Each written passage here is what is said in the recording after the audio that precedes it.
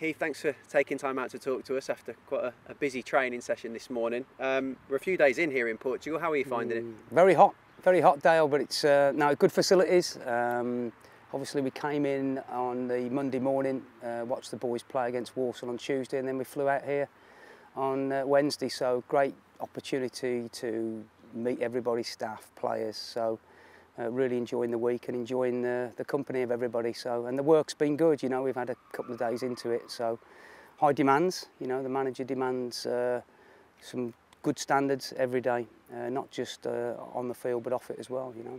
Yeah, what are the kind of things that you as a coach are trying to instill into the group in these early few days? We're trying to give them a structure, a purpose, a role and responsibility on the pitch, and also a mentality of a never say die mentality, so a lot of hard work, so everything they do is to the best that they can do it, and it's difficult with these conditions, but you know, they're going through some real tough demands, not just physically but with the ball as well. We're working on certain patterns of play and just give them a structure to work from.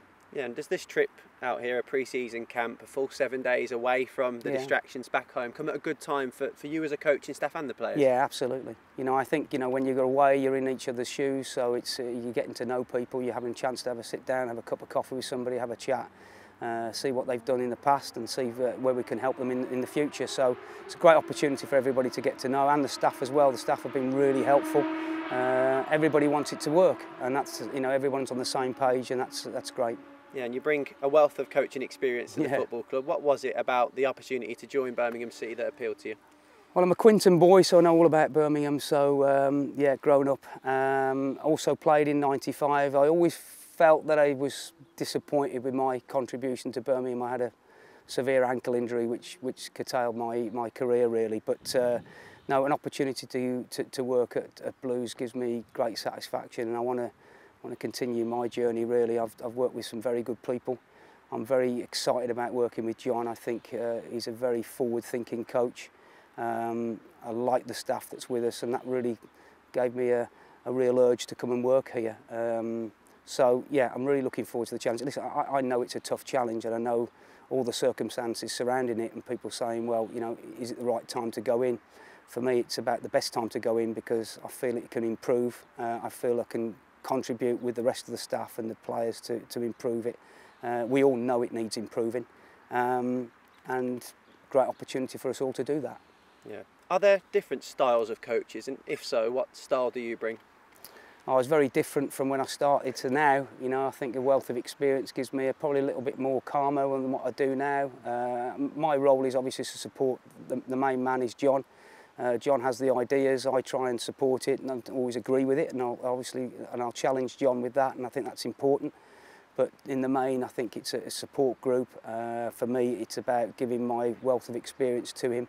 But ultimately, you know, the decisions are with John, and we have to all go with that. And I think what we've got is a staff that's really encouraged to do that. So right behind him, right behind the team.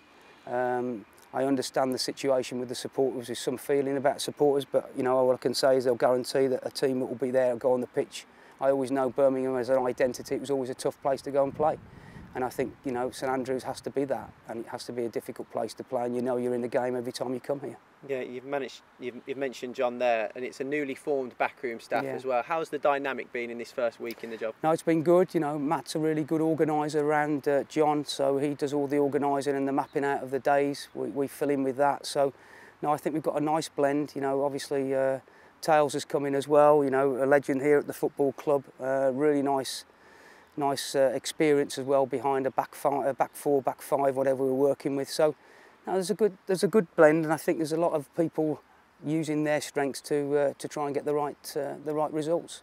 Yeah, so much preparation goes on to delivering the sessions that we've seen out here already, and there's so much more to coaching now than just being out on the grass. But is that where you're most happiest, out there on the pitch with the players and delivering these sessions? Yeah, absolutely. I think it's on the pitch, but off it as well. I think it's, you know, the art of coaching for me is not just about to deliver a session. It's about getting a relationship with players and actually there for them and supporting them and trying to get them to do the right things and work on their game. So it's not just on the pitch. There's obviously, we have reviews with the clippings and training and the matches. So we're always trying to progress with the player, and that's important. And sometimes the player might need you know, a nudge or you know, or a little bit of a rocket, depending on what the player is. But it's always there to support people and build relationships, and that's what we're trying to do.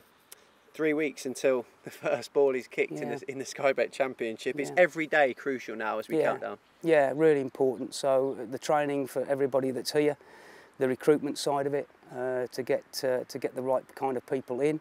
So it's vital, you know, that we've come in a little bit later than we would have liked, but you know, circumstances with that. So we've got to make sure they hit the ground running. That's the beauty of it coming here, to have the 7 days with us all together. So it gives us a little bit of an advantage by doing that. So yeah, really important times now, you know. But you know, what we've got to do is get a team that the supporters are proud of. Very finally, in your mind, what represents a positive season this year? Good question. We want to win more games than we lose. I think that's really important. Not a massive believer in targets, but I think the biggest thing is a supporter that comes and sees an identity of what it means to putting a blue shirt on and seeing the players represent the football club with that. Now, hopefully we can win more games than we lose. I'm not a dreamer. I know the responsibilities here. I know the circumstances behind it. But I think if we can get a team that shows what we're about, I think the majority of Blue supporters will say, I'll back that, and see people giving 100% all the time. Keith, it's great to have you with us. I wish you every success this year. Cheers, thanks for that.